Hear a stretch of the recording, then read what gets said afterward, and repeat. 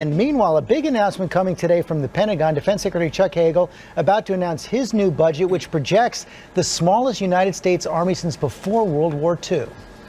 He will submit a recommendation as part of a budget preview today that would shrink the Army to about 450,000 soldiers from a high of about 570,000.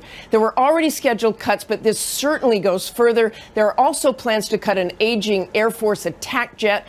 But this is the reality of the post-9/11 era. The Pentagon does not see future wars involving massive invading armies. The focus will be on special operations and drones, but nevertheless, George, you can expect a big fight on Capitol Hill. No question about that. Martha Raddatz, thanks very much.